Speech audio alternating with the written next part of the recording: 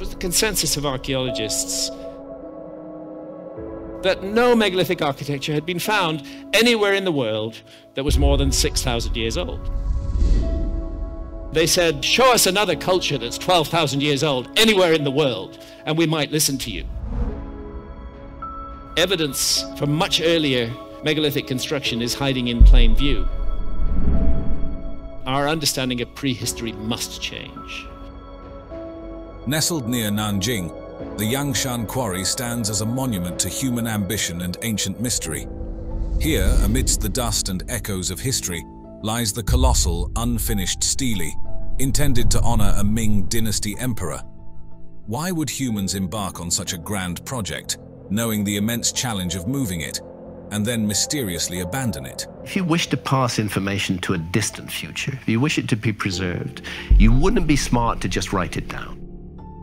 This mystery not only captivates the imagination, but also invites us to explore the profound complexities of engineering, royal ambition, and perhaps the supernatural influences that shape our endeavors.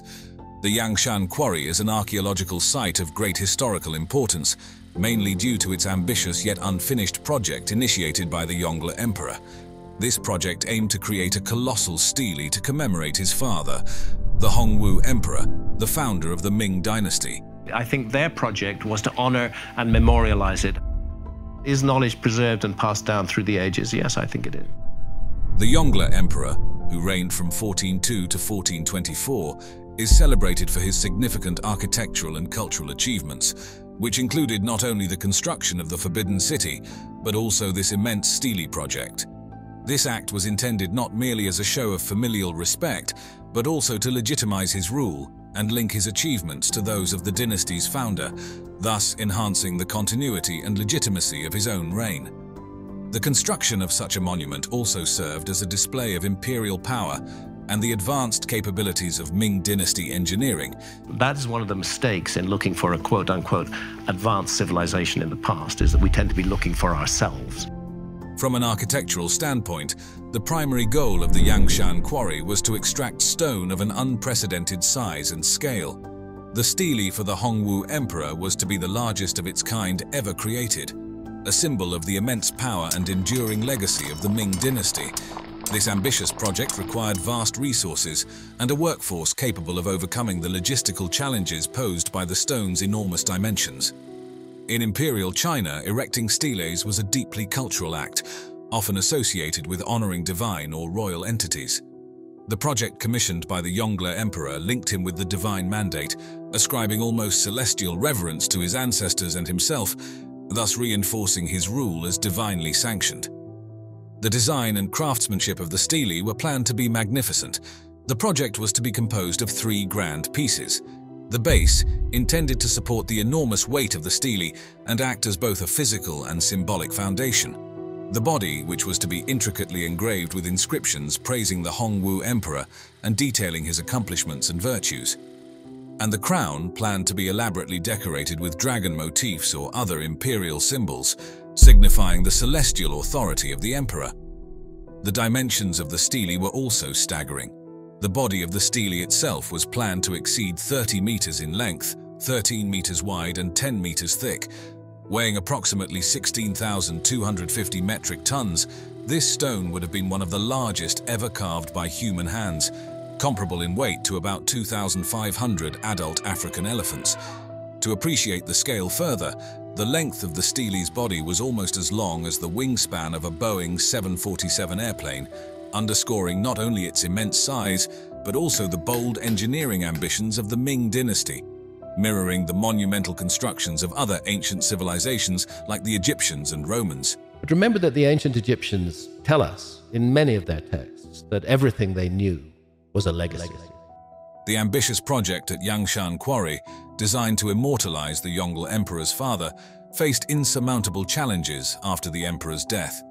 The primary issue was the logistical nightmare of transporting the immense stone 10 kilometers to the Ming Shaolin Mausoleum. Despite having a large labor force and advanced engineering techniques of the era, the task proved beyond the capabilities of the period's transportation technologies, leading to the project's abandonment.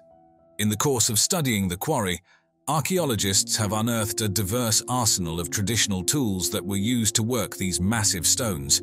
Chisels, hammers, and levers crafted from iron were employed in a meticulously organized manner to extract and precisely shape the gargantuan stones. The innovative methods employed by the workers were particularly ingenious. One such method, known as fire setting, involved heating the rock surface with fire and then dousing it with cold water. This sudden temperature change caused the rock to undergo thermal shock, resulting in cracks that made it easier to shape and remove the stone. The layout of the Yangshan Quarry also provides insights into the organization of labor and resources during that time. Large teams of workers were coordinated in a highly structured approach, possibly under the direct supervision of imperial engineers. This meticulous organization was essential for executing such a monumental project, demonstrating the sophisticated management practices of the Ming dynasty in handling large-scale constructions. This coordination not only facilitated the quarrying process but also ensured that each phase of the work was completed as efficiently as possible, despite the eventual abandonment of the project due to logistical challenges. While the organizational prowess at Yangshan Quarry was impressive, the technological innovations possibly used there truly showcased the brilliance of ancient Chinese engineering. The enormous stones at the quarry, some of the largest ever quarried in human history, display a level of precision in cutting and shaping that suggests the use of extremely advanced techniques. Historians and archaeologists have long speculated that the ancient Chinese engineers might have utilized now-lost techniques that facilitated their monumental tasks. These could have included specialized cutting tools, measurement systems for exact angles and flat surfaces, and unique methods for splitting stone from rock beds without causing it to crack entirely. The precision with which these stones were quarried and shaped suggests a sophisticated integration of various fields of knowledge, including geometry, physics, and materials science, indicating a highly developed technological culture. I believe that it's worth considering the possibility of a remote common ancestor, which passed down key information that was inherited by later cultures. Drawing parallels with Roman engineering, we see that Roman engineers also revolutionized construction with the development of hydraulic cement and the extensive use of arches, vaults, and domes, which allowed them to build enduring structures like the Pantheon and the aqueducts. They were masters at utilizing available resources and adapting their engineering solutions to the diverse conditions of their vast empire. Similarly, the engineers at Yangshan may have developed their own unique methods to manage the quarrying of such massive stones. This might have involved the use of intricate lever systems designed to maximize mechanical advantage, or even early forms of cranes which could have been powered by large human teams or possibly by animals. Both civilizations demonstrated an understanding of leverage and load distribution. For instance, Roman cranes and capstans were used for lifting heavy weights, while similar principles could have been applied in Yangshan for moving large stone blocks. Additional techniques hypothesized to be used at Yangshan include the strategic use of water to aid in the transport of these massive stones. By creating a series of canals and using buoyancy, the engineers could have significantly reduced the effective weight of the stones, making them easier to maneuver over large distances. Seasonal adjustments might also have played a role in the timing of the quarry work. Engineers might have taken advantage of frozen ground during the winter to move heavy stones more easily, a technique evidenced in other historical contexts such as the transport of large stones for the construction of medieval cathedrals in Europe. Moreover, the durability and flexibility of bamboo, widely available in China, would have made it particularly useful for creating temporary frameworks and scaffolding, demonstrating the ingenious solutions employed to tackle the challenges of such a monumental project. While exploring the technological aspects of the Yangshan Quarry project is fascinating, the supernatural narratives surrounding its abandonment offer an equally intriguing dimension. In traditional Chinese culture, the spiritual world is deeply intertwined with the physical realm, and many construction projects from ancient times are wrapped in tales of omens and divine messages. Local legends from Yangshan suggest that the massive Stele project was halted by supernatural forces. These stories recount strange and ominous signs that appeared during the quarrying process, which local workers and officials interpreted as warnings from the heavens. These warnings supposedly dissuaded them from continuing the project for fear of invoking disaster or bad luck. Such tales might be more than mere superstitions. They could represent symbolic expressions of the workers' fears and the practical difficulties they faced, projected onto supernatural explanations. Japan is a megalithic culture. Many of the megaliths in Japan have never really been properly studied. This doesn't happen naturally. This is a man-made structure. Unless there's any doubt that it's man-made, let's get up close and look at it. It's made of individual blocks of stone.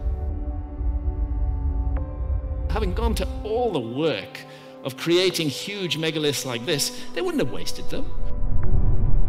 Imagine standing before a vast network of subterranean caverns, extending thousands of square meters deep into the earth, carved from the unique volcanic tuff known as Oya stone.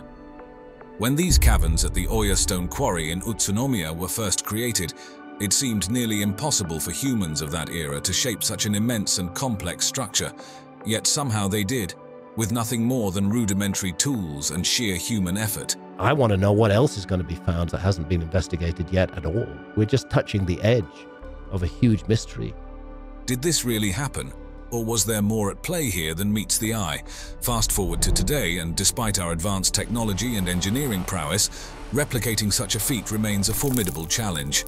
This marvel of both natural formation and human endeavor invites us to explore its depths, uncovering the secrets held within its echoing chambers and imposing walls. I think we're confronted by an enormous mystery with megalithic sites all around the world, and we don't understand them properly.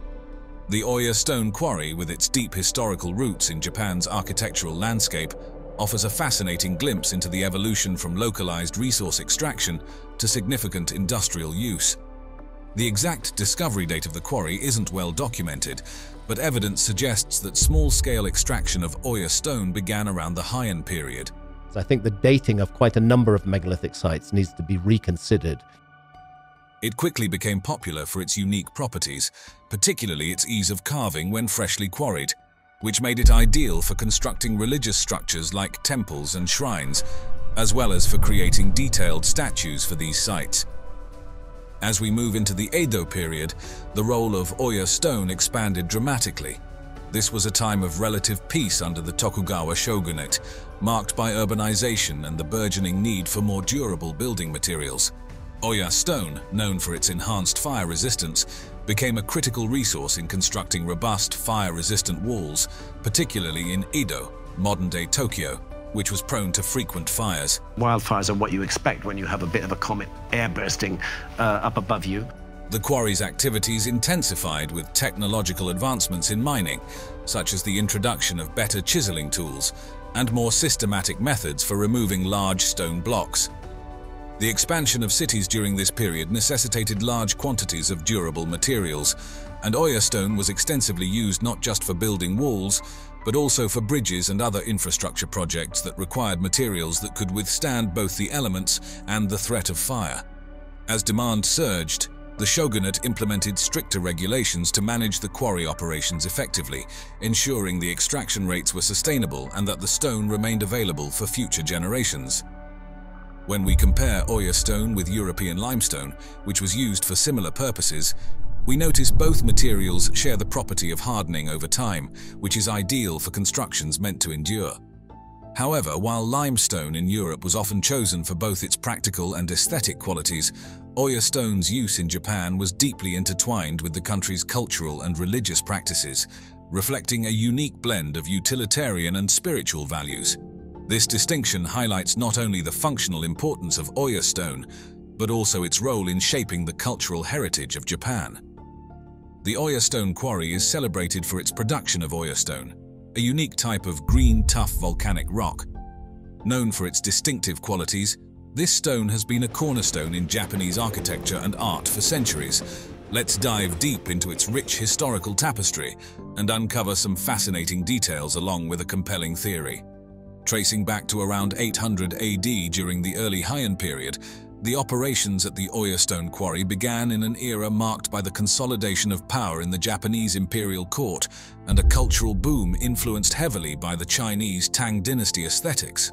Initially, Oya stone was primarily used for constructing the foundations and lower structures of buildings in local villages, largely because of its accessibility and the ease with which it could be carved when freshly quarried.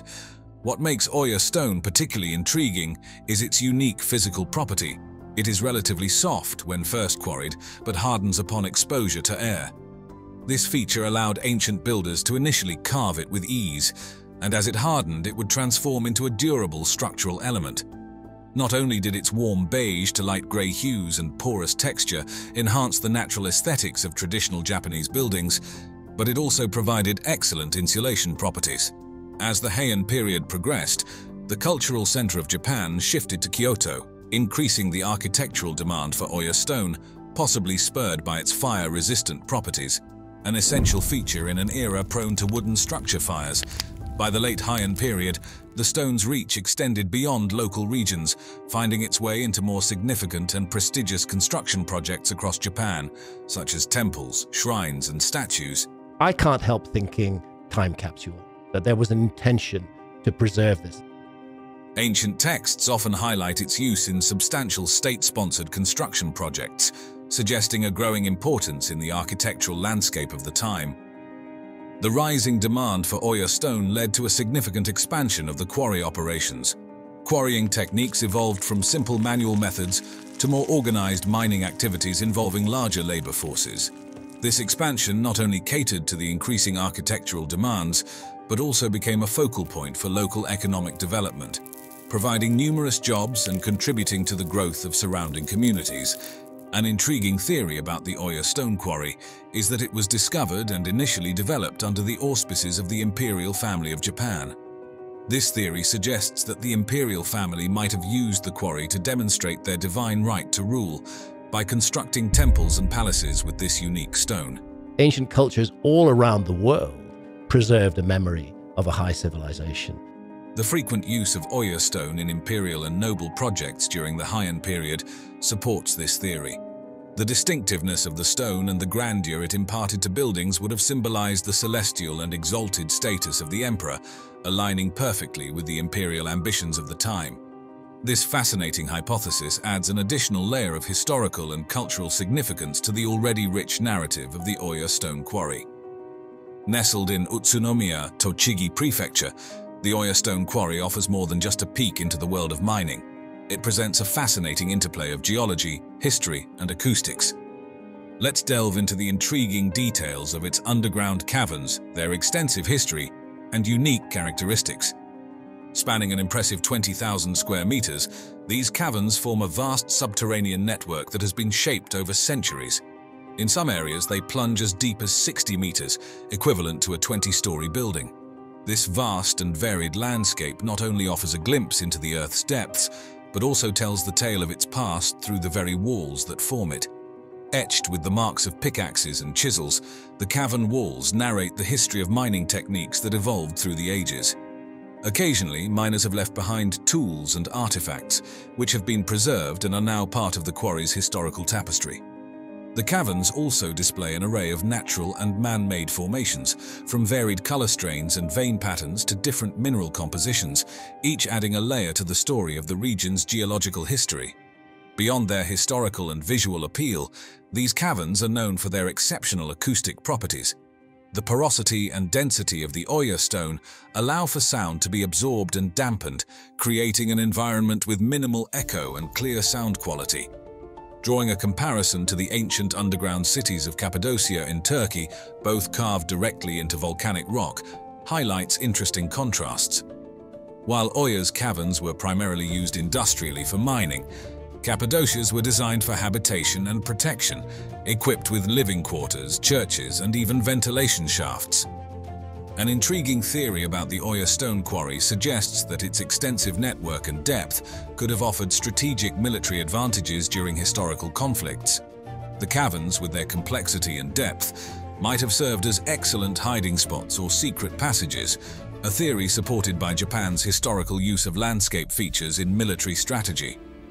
Moreover, the Oya stone quarry has caught the eye of the film and television industry due to its dramatic and otherworldly ambience. For instance, Martin Scorsese's Silence used the haunting backdrop of the caverns to portray the rugged landscapes of 17th century Japan, enhancing the grim atmosphere of the story. While not actually filmed at the quarry, the scenes within the fortress-like environments of Inception evoke a similar monumental scale and maze-like interiors that one can associate with the Oyo Stone Quarry's vast network. But what about this bizarre enclosure wall that surrounds it? Each of these 3 blocks weighs 900 tons. And it's extraordinary the way they're built into a wall and raised 30 feet above the ground like this. A wall, the provenance for which has not been established by archaeology. Deep within the dense forests of New Zealand's North Island lies the Kaimanawa Wall, a structure shrouded in mystery and controversy. With its precisely aligned blocks that mimic the handiwork of an ancient stonemason, this wall challenges the conventional timeline of human history in New Zealand. Could this be the remnants of a lost civilization, or simply an incredible feat of natural geology? Or was there another creator of these walls we don't know about? As debates continue and theories abound, the Kaimanawa Wall invites explorers and scholars alike to delve into its mysterious presence, potentially rewriting history with each new discovery. In the 1990s, an unexpected discovery by helicopter pilot Barry Brailsford dramatically shifted the focus of historical and archaeological exploration in New Zealand. While flying over the dense, rugged terrain of the Kaimanawa Ranges in the central part of the North Island, Brailsford spotted an unusual formation. From his aerial vantage point, this formation was clearly visible as a series of large, neatly arranged stone blocks. Their unusual and striking regularity, characterized by straight lines and precise angles, made them stand out distinctly from the natural ruggedness of the surrounding landscape.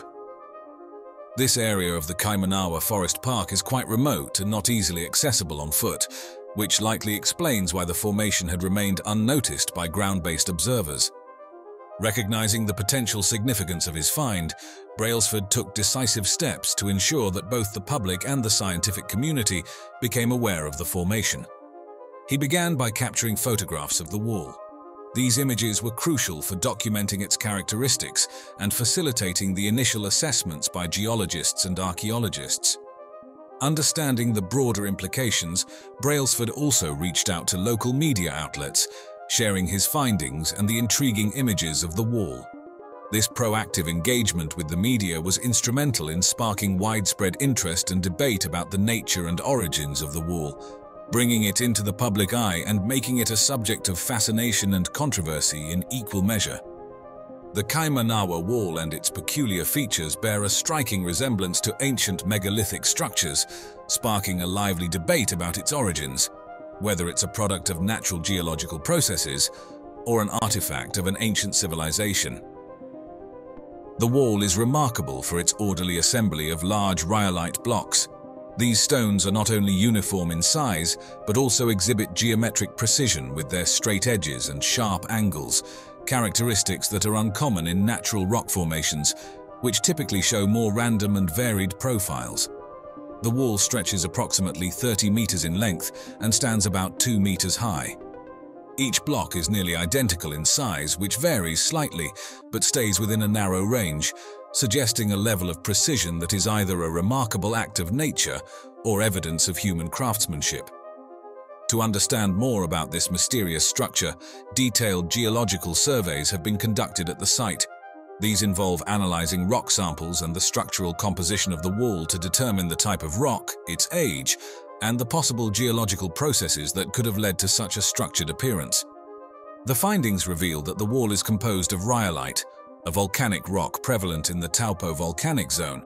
Rhyolite can fracture naturally in straight lines, particularly under conditions where the lava cools uniformly and slowly. The uniform and angular disposition of the blocks at the Kaimanawa Wall is consistent with certain types of natural stone fracturing processes, known in geology as jointing, which can create angular and straight fractures. Most geological assessments classify the Kaimanawa Wall as a natural formation, primarily because of the natural occurrence of columnar jointing in volcanic rocks, similar to rhyolite. This process can result in formations with surprising geometric regularity, akin to those found in well-known sites like the Giant's Causeway. The debate continues, however, as these compelling comparisons and scientific analyses deepen the mystery. leaving room for different interpretations and ongoing research into this megalithic structure. The Giant's Causeway, nestled on the northeast coast of Northern Ireland, serves as a stunning natural wonder of the world and provides an interesting point of comparison to the mysterious structures of New Zealand's Kaimanawa Wall. Renowned for its roughly 40,000 interlocking basalt columns, the Giant's Causeway was formed about 50 to 60 million years ago during the Paleogene period. This unique formation occurred when a volcanic eruption caused highly fluid lava to spread across a large area. As this lava cooled, it contracted significantly, particularly at the surface, which cooled more rapidly. This contraction led to the formation of vertical cracks that ultimately shaped the distinctive hexagonal columns that are so characteristic of the causeway. Interestingly, while most of these columns are hexagonal, they can have anywhere from 4 to 8 sides. The columns vary in height, with the tallest reaching about 12 meters and diameters ranging from 15 to 25 centimeters. Beyond its geological significance, the Giant's Causeway is also a UNESCO World Heritage Site, celebrated for its natural beauty and its contribution to geological research. This site is particularly valued for its classic example of columnar jointing, offering vital insights into volcanic cooling processes. It acts as a crucial natural laboratory for geologists who study these phenomena and has played a pivotal role in confirming theories regarding the cooling rates and contraction forces of basaltic lava. The site is also deeply embedded in local mythology and folklore, most notably through the legend of Finn McCool, an Irish giant. According to legend, Finn built the causeway to reach Scotland and confront another giant. When he saw the immense size of his opponent, Finn retreated.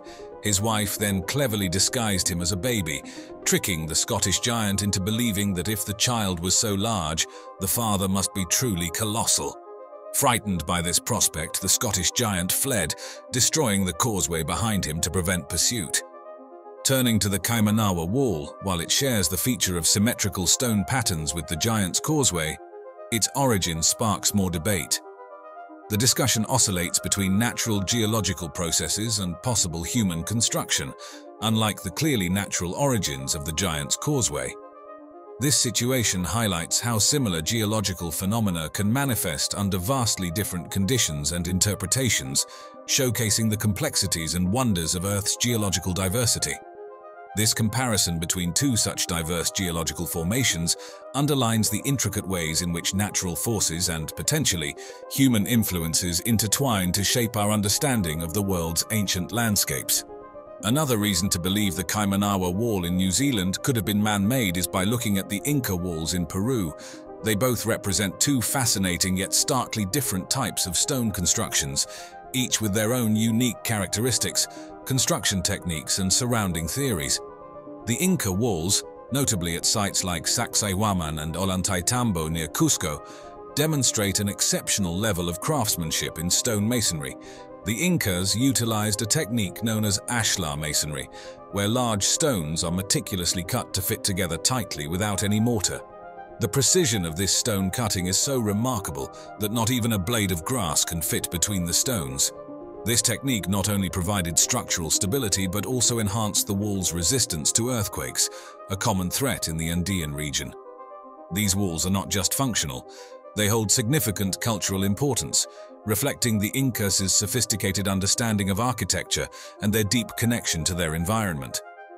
The alignments of the walls with celestial events like solstices and equinoxes underscore their importance in Inca religion and agricultural practices. The precise methods used by the Incas to shape these stones remain a subject of debate among archaeologists. Some theories suggest the use of tools made from harder stones or bronze, while others propose techniques that involved heating the stones and then rapidly cooling them with water to create fractures. In contrast, the origin of New Zealand's Kaimanawa Wall is shrouded in debate. While some suggest it might be a natural geological formation resulting from the regular fracturing of volcanic rock, specifically rhyolite under certain cooling conditions, others speculate about its potential as a man-made structure. A key point in this debate is the absence of tool marks, which are clearly visible on the Inca walls. This supports the theory that the Kaimanawa Wall's formation might be natural rather than crafted by human hands. The unusual regularity and symmetry of the stones at the Kaimanawa Wall, while rare in natural formations, are not deemed impossible by geologists. Similar formations have been noted in other parts of the world where columnar basalt or other fracturing patterns have occurred due to volcanic activity. The Inca walls are undeniably the result of intentional, skilled labor, showcasing advanced techniques in stone cutting and construction. In contrast, the Kaimanawa Wall, if a product of natural geological processes, represents an intriguing example of how natural forces can mimic the appearance of intentional construction. While the Inca walls were integral to the social and religious fabric of their creators, built to last and to impress both the gods and future generations, the Kaimanawa Wall's significance lies primarily in the mystery of its origins, whether it is a remarkable natural geological artifact or evidence of a forgotten civilization. The Kaimanawa Wall, if confirmed to be man-made origins, could radically reshape our understanding of New Zealand's prehistoric past. This enigmatic structure could suggest the presence of an advanced pre-Maori civilization, challenging the currently accepted timeline of human settlement in the region. Such a revelation has significant implications, not just for archaeologists and historians, but for the entire narrative of New Zealand's history. Over time, the wall has woven itself into the fabric of local lore and speculative histories. Various non-mainstream historians and enthusiasts have suggested that it might be evidence of ancient settlers or even lost civilizations. This is similar to the speculative interpretations that surround other mysterious ancient structures found worldwide, where local myths and global intrigue often blend to form compelling tales of forgotten histories. The ongoing interest in the Kaimanawa Wall exemplifies a broader global fascination with unexplained structures. It continues to be a focal point for discussions about archaeological methodologies and the interpretation of ancient sites. This mystery invites a deeper dive into the past, prompting calls from within the scientific community for more comprehensive studies to ascertain the true nature of the wall. Such investigations are crucial, as they not only help clarify the origins of specific structures but also enhance our understanding of the human footprint across different epochs and geographies. Some 13,000 years ago, a group of people from Asia walked across a land bridge that connected Siberia to Alaska and headed south. It was long held that there was only one founding population and that their route was up through Siberia. The first settlers made it to the Americas. Deep in the remote forests of Siberia lie the Gornaya Shoria megaliths, colossal granite blocks so vast and precisely aligned that they dwarf even the great stones of the Egyptian pyramids. But remember that the ancient Egyptians tell us in many of their texts that everything they knew was a legacy. With some weighing in at an astounding 3,000 to 4,000 tons, these structures pose a tantalizing question. If our modern machinery would struggle to maneuver such massive stones today, how could ancient humans have possibly constructed them? Let's consider what we mean by advanced. What is an advanced civilization? Are we really an advanced civilization? This mystery invites us to explore not only the breathtaking scale of these megaliths, but also the advanced yet unknown technologies that might have been used in an era long past. That is one of the mistakes in looking for a quote-unquote advanced civilization in the past, is that we tend to be looking for ourselves. The Gornaya Shoria megaliths, sometimes referred to as the Shoria megaliths, are a series of massive and mysterious stone structures located in the southern Siberian region of Kemerovo province. This part of Siberia, known for its rugged and forested landscape, forms a continuation of the mountainous belt that includes the famous Altai Mountains, stretching into Kazakhstan, Mongolia, and China. The harsh Siberian climate, marked by severe winters and brief summers, coupled with the mountainous and densely forested terrain, makes archaeological expeditions to this area particularly challenging. The huge areas of the Earth where only minimal archaeological investigations have ever been carried out. I get it, it's a very tough place to work, and besides, archaeology has the view that there's not much to find there. The megaliths didn't attract significant academic attention until the 21st century, despite earlier mentions by local historians and enthusiasts during the Soviet era. The shift in interest came largely due to the increased availability of information online, and the efforts of local explorers like John Jensen and Dr. Valery Uvarov. I recognize some patterns that appear to be man-made or at least non-natural. Their publications and photographs, which highlighted the scale and precision of the megaliths, spurred wider interest and debate, although the area remains underexplored in formal archaeological terms. The physical attributes of the Gornaya Shoria megaliths are particularly striking, dwarfing even the largest stones used in the construction of the Great Pyramid of Giza, which weigh around 80 tons. The precision with which these stones are cut and aligned, exhibiting flat surfaces, sharp angles, and tightly fitting joints without mortar, suggests an advanced level of engineering skill. This craftsmanship is reminiscent of the famous Inca walls in Cusco, Peru, where similarly interlocking stones have withstood centuries of seismic activity. A comparison is often drawn with the walls of Sacsayhuaman in Cusco, Peru, another site known for its high-precision stonework. Incredible megaliths there, which archaeology gives entirely to the Incas, even though the Incas themselves recognized and honored the work of predecessors. Both the Gornaya Shoria and Sacsayhuaman sites display an extraordinary level of stonework that challenges our understanding of ancient engineering capabilities. However, the sheer size of the stones at Gornaya Shoria makes the site even more perplexing, raising intriguing questions about the logistics of stone transport and manipulation by ancient builders. The Gornaya Shoria megaliths have captured the imagination of many, but they also offer a fascinating case study for geologists who propose that these giant formations could be entirely natural. Various geological processes, particularly those involving glaciers and tectonic activities, might explain their formation without needing to invoke theories of human or extraterrestrial involvement. During the last ice age, massive glaciers moved across landscapes, carrying large boulders known as erratics far from their original quarries. As these glaciers retreated, they left behind these huge stones. Additionally, as the ice moved, it could polish and create striated marks on the surfaces of these rocks, contributing to the smooth and flat appearances that some of the Shoria megaliths exhibit. This is not uncommon in other parts of the world where glacial activities have shaped the terrain. Beyond glaciation, the processes of weathering play a significant role. Chemical weathering, where the rock interacts with the environment, can dissolve weaker materials in the stone, leaving behind angular blocks that might appear artificially carved. Meanwhile, the freeze-thaw cycles typical of Siberia's harsh climate cause the rocks to crack and break naturally along lines of weakness, forming the angular structures observed today. The region's intense seismic activity also contributes to the megalith's mysterious shapes. The area is prone to movements in the earth that can fracture bedrock, creating sharp, angular formations that mimic the appearance of quarried stone. These natural fractures, caused by faulting and the pressure of tectonic forces, suggest a plausible explanation for the megalith's geometric precision. As tectonic forces lift and fold rock layers, pressure release can also occur, leading to a process known as exfoliation.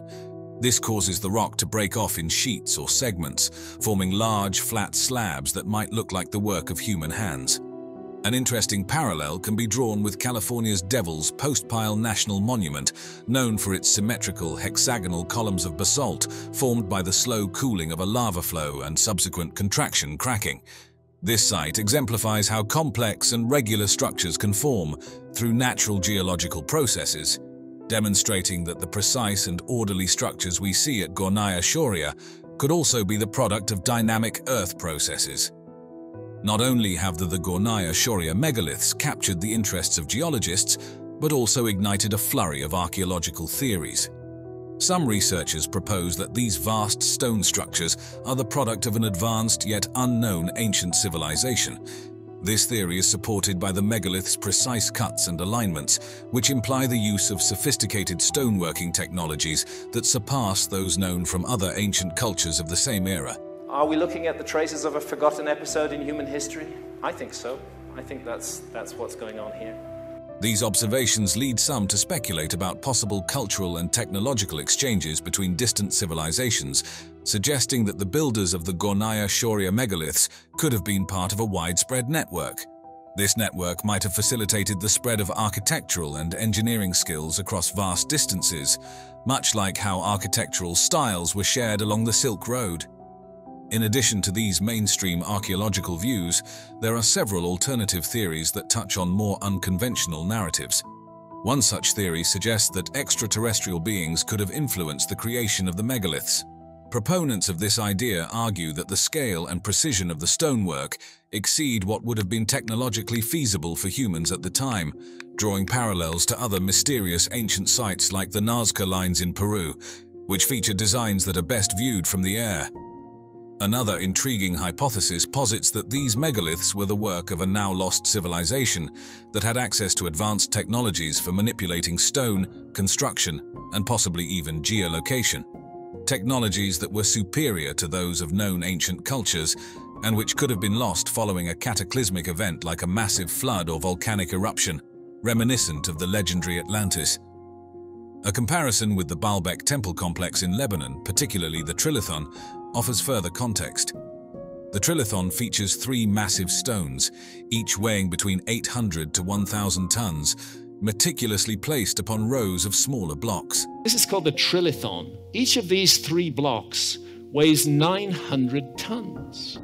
The similarities in scale and construction techniques between Baalbek and Gornaya Shoria raise additional questions about the ancient capabilities in quarrying, transporting, and assembling such enormous stones. Just as the precise alignment of the blocks at Gornaya Shoria suggests advanced engineering skills, the Baalbek stones are also fitted with such precision that not even a piece of paper can slide between them. This remarkable precision across both sites suggests a sophisticated understanding of stonework that challenges our perceptions of ancient engineering. The Gornaya Shoria megaliths pose significant challenges for researchers and archaeologists attempting to uncover their secrets. The region is famously difficult to access, characterized by dense forests and mountainous landscapes that are tough to navigate. The climate further complicates research efforts, with harsh winters that bring heavy snowfall and freezing temperatures, limiting fieldwork to the brief Siberian summer months. The nearby settlements offer limited resources, making it challenging to support sustained scientific activities. Accommodations, roads, and communication facilities are all less developed, which is essential for conducting large-scale archaeological excavations. This lack of local support, combined with a general prioritization of resources towards more well-known sites, means that Gornaya Shoria often remains overlooked in broader archaeological explorations. As society got more advanced in this time, it seems we have less and less dependence on astronomy. Why would astronomy play as big of a role in them where everything is pointing to X, Y, and Z stars? Well, first of all, let's consider what we mean by advanced. What is an advanced civilization? Are we really an advanced civilization? That is one of the mistakes in looking for a quote-unquote advanced civilization in the past, is that we tend to be looking for ourselves. Nestled in the verdant landscape of County Meath, Ireland, Newgrange stands as one of Europe's most enigmatic prehistoric monuments. This ancient passage tomb, part of the larger Brú-na-Bwan complex, is renowned for its precise alignment with the winter solstice sunrise.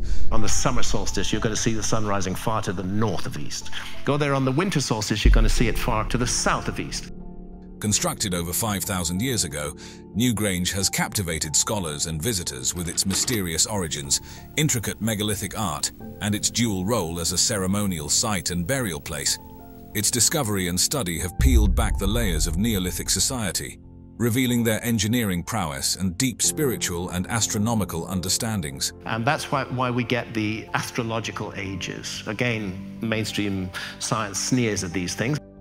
Interestingly, while Newgrange was known to the local population of the Boyne Valley, it didn't capture the attention of scholars and historians until much later. To think that somebody was here 5,000 years ago, I think it must be as close to immortality as you could hope to get to. The journey of rediscovering Newgrange began before the scholarly world took an interest, when it was merely part of the local folklore and agricultural landscape.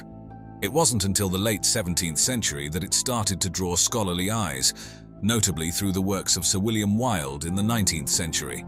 Wilde, better known as the father of playwright Oscar Wilde, was an accomplished antiquarian who documented various archaeological sites across Ireland. His works laid the groundwork for future explorations, though the most pivotal moment for Newgrange came in 1699 during an everyday activity: road construction. A lot of archaeology that gets done doesn't get done because of a targeted search. It may be because a dam is being built or a new highway is being built. The landowner, Charles Campbell, needing stones for building a road, directed his workers to the large mound on his property. As they dug into the mound, they unexpectedly broke through to a main passageway, unveiling the entrance to what they would soon realize was an ancient passage tomb. This accidental breakthrough led the workers to explore the inner chambers and passageways, where they discovered human bones and possible grave goods, suggesting that the site was used as a burial ground. These initial, albeit informal excavations began to reveal the megalithic art and the structural complexity that Newgrange housed. I can't help thinking time capsule, that there was an intention to preserve this. Recognizing the potential importance of the site, Campbell made initial records of the discoveries. However, these records were quite rudimentary and didn't capture the full archaeological value of the site. As word spread, Newgrange began attracting visitors and curiosity seekers by the early 18th century, turning it into an early form of a tourist attraction.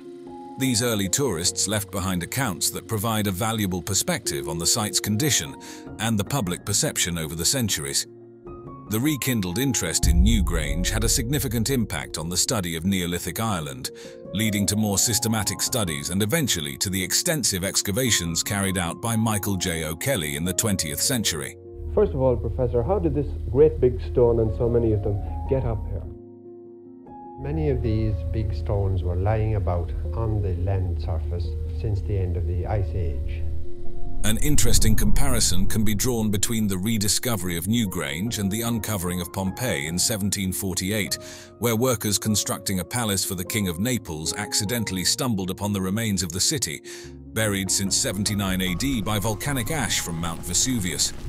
Both discoveries, made during routine construction, opened windows into ancient civilizations, offering unprecedented insights into their daily lives, spiritual beliefs, and practices. However, while Pompeii provides a snapshot frozen in time, Newgrange offers a glimpse into a far older, less understood epoch spanning several millennia, bridging our modern world with the deep past of ancient societies. As we delve deeper into the mysteries of Newgrange, it's clear that this ancient site holds more than just historical significance. It serves as a testament to the evolutionary journey of archaeological interpretation itself. Beginning in the 19th century, Newgrange started to capture the scientific imagination thanks to its enigmatic allure and the intricate carvings adorning its stones. Early archaeologists and antiquarians meticulously documented the site, establishing a detailed record of its dimensions, carvings, and overall structure. These foundational studies were pivotal in beginning to understand the complex nature of this prehistoric monument. Initially classified as a passage tomb in the early 20th century, a typical Neolithic structure characterized by a circular mound with a long, narrow passage leading to a central chamber, Newgrange aligned well with other similar European structures based on its architectural features and the human remains discovered within. However, modern interpretations have suggested a broader role for Newgrange, hinting at its function as a ceremonial or ritual site due to its elaborate construction, astronomical alignments, and extensive use of symbolic artwork. This suggests that Newgrange might have served multiple communal purposes throughout the centuries, far beyond its initial categorization as merely a burial place. The mid-20th century brought about a transformation in our understanding of Newgrange, spearheaded by Professor Michael J. O'Kelly's groundbreaking excavations from 1962 to 1975. We have a quite new and intriguing problem to solve. Perhaps next year, when we can excavate farther into the mound. His extensive and scientifically rigorous work systematically revealed the structural integrity and design of the site, showing how the Neolithic builders expertly constructed the mound and its internal passages. Among his most notable discoveries was the winter solstice illumination, a phenomenon where the sunrise on the shortest day of the year illuminates the main passage and chamber through a specially designed roof box. This discovery confirmed that Newgrange was precisely aligned with astronomical events, indicating a sophisticated understanding of solar movements by its builders. However, O'Kelly's restoration efforts, particularly the reconstruction of the white quartz facade, stirred both acclaim and controversy. While these efforts aimed to protect and stabilize the structure, some critics argued that they might not truly reflect the site's original appearance. Despite these debates, O'Kelly's work has been crucial in preserving Newgrange for future generations and maintaining its status as a UNESCO World Heritage Site. An interesting theory that has emerged about Newgrange is its potential role in shamanic practices. That advanced civilization emerged out of shamanism itself.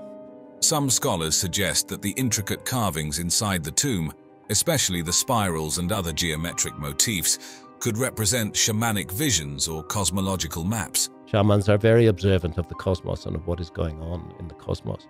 According to this theory, Newgrange might have served as a sacred space where shamans entered trance states, with the winter solstice light acting as a catalyst for celestial journeys or communication with the ancestral spirits.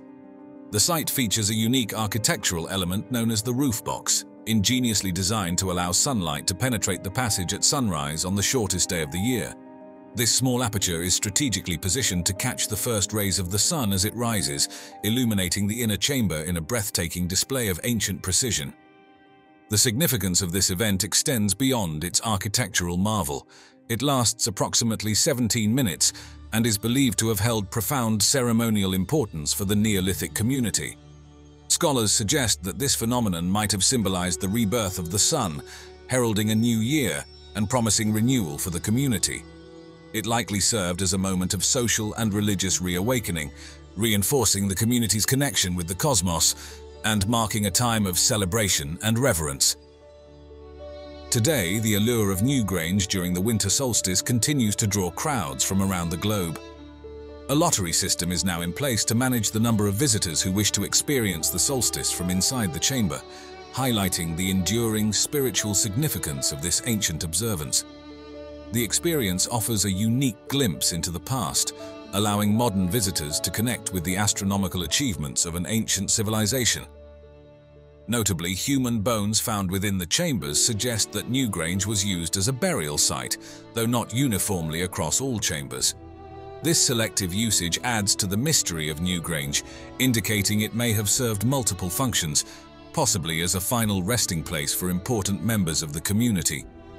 Drawing a parallel with another marvel of ancient engineering, the Egyptian pyramids, particularly the Great Pyramid of Giza, we see a similar integration of astronomical knowledge into architectural design. Like Newgrange, the Great Pyramid is precisely aligned with celestial events, thought to have been oriented with the pole star of the time, Polaris.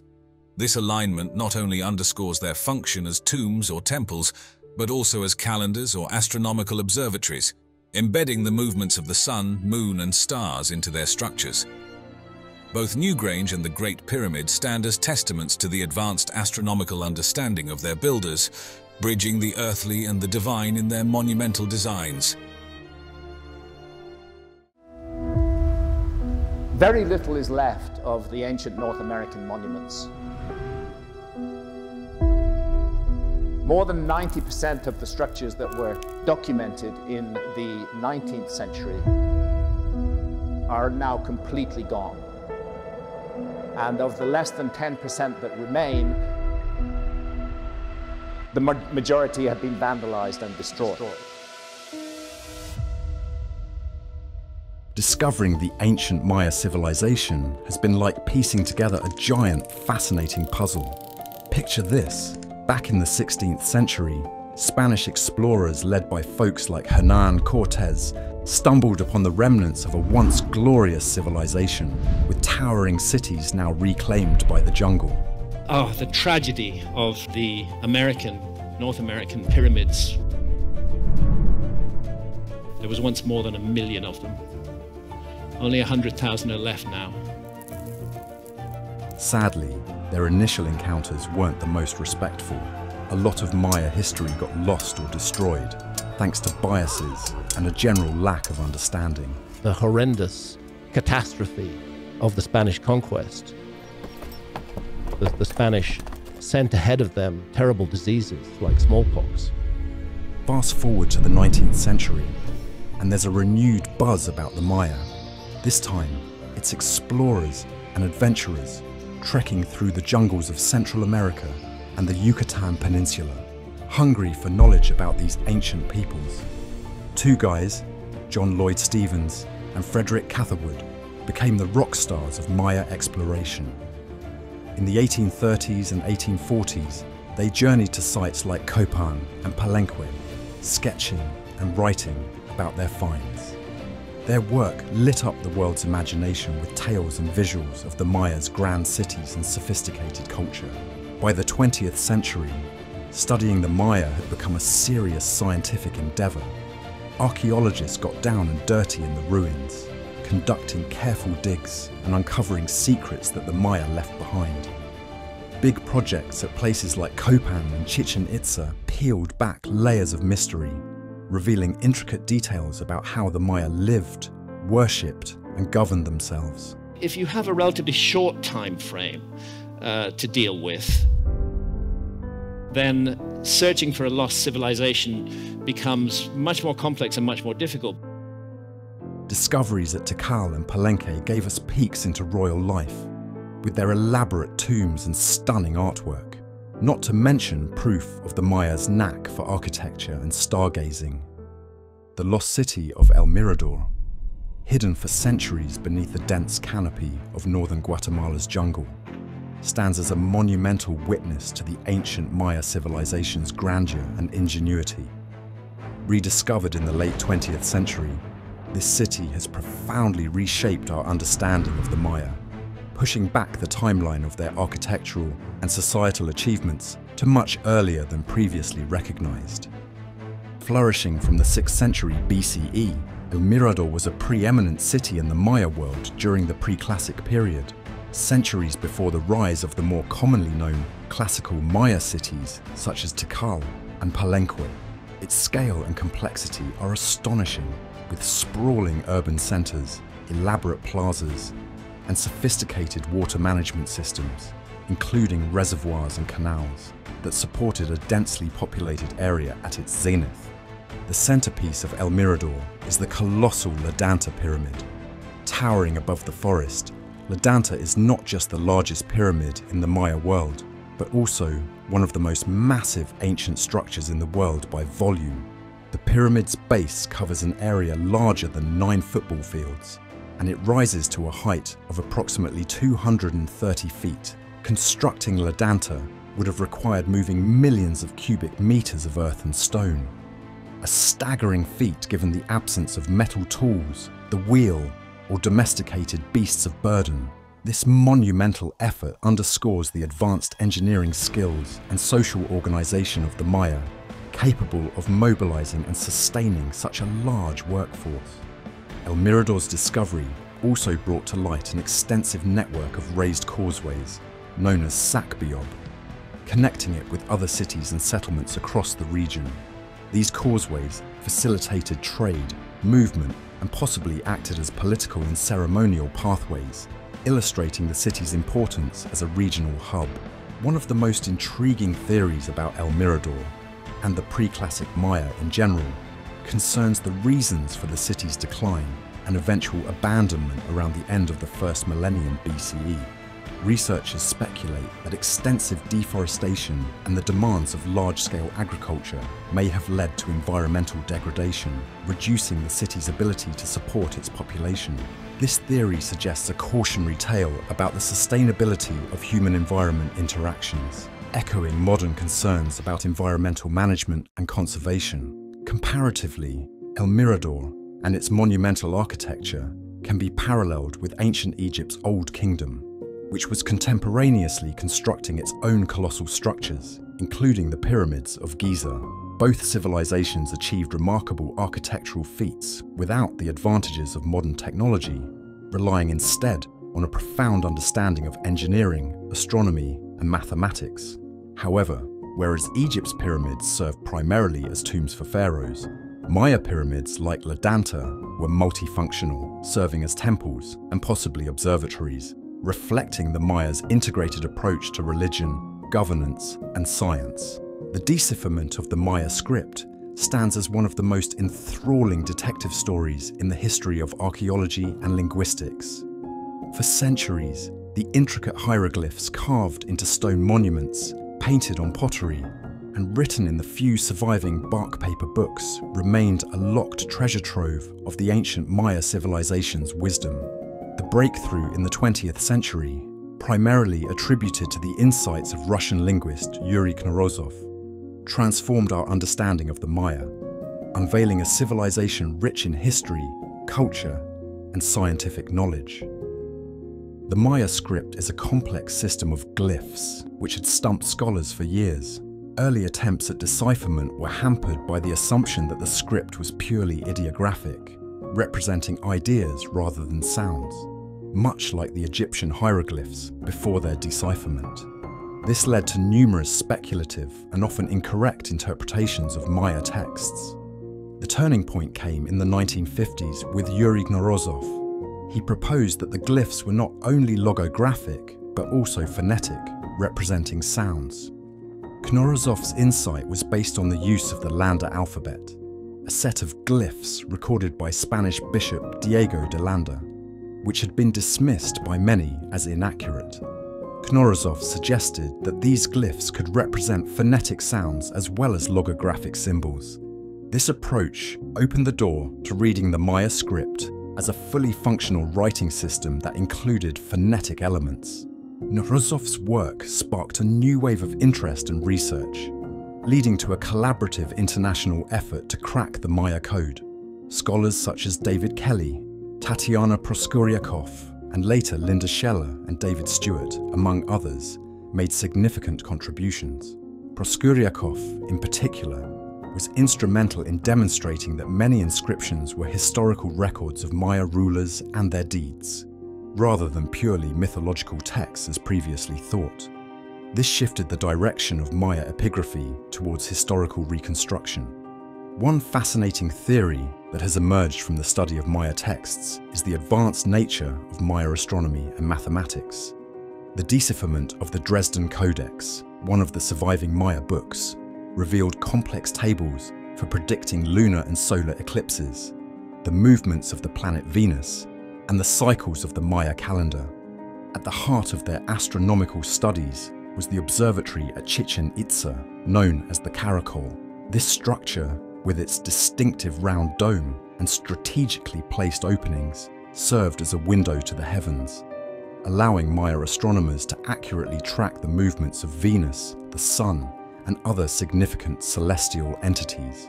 The precise alignment of the Caracol's windows with these celestial bodies' appearances and disappearances throughout the year underscores the Mayas' advanced architectural skills and their capacity to harmonize their construction efforts with their extensive knowledge of astronomy. This integration of astronomy into various aspects of Maya life highlights a civilization that valued the stars not merely as subjects of curiosity, but as essential guides for earthly endeavors. The Mayas' legacy in astronomy, evidenced by their codices, observatories, and calendars, offers a glimpse into a society that found harmony in the cosmic order and sought to align its terrestrial activities with the celestial rhythm. It's a tale not too dissimilar to the story of the Rosetta Stone and the Egyptian hieroglyphs, but with a twist. You see, the Rosetta Stone was like getting the cheat codes to understand Egyptian hieroglyphs because it had translations right there. But with the Maya, there wasn't a neat bilingual text lying around. Instead, figuring out what those intricate carvings and paintings meant required a mix of smart guessing, deep cultural dives, and a bit of detective work in understanding the symbols not just as pictures, but as a complex blend of sounds and meanings. Now imagine trying to understand a writing system that's not only about what things are, but also how they sound. And that's what the Maya script is all about. It's this incredible collection of over 800 different glyphs, making it one of the showiest, most elaborate scripts you could lay your eyes on. And the coolest part, we're still unlocking the secrets of this ancient script. The Maya script's ongoing decipherment is a reminder that history isn't just about looking back. It's a story that keeps evolving as we learn more.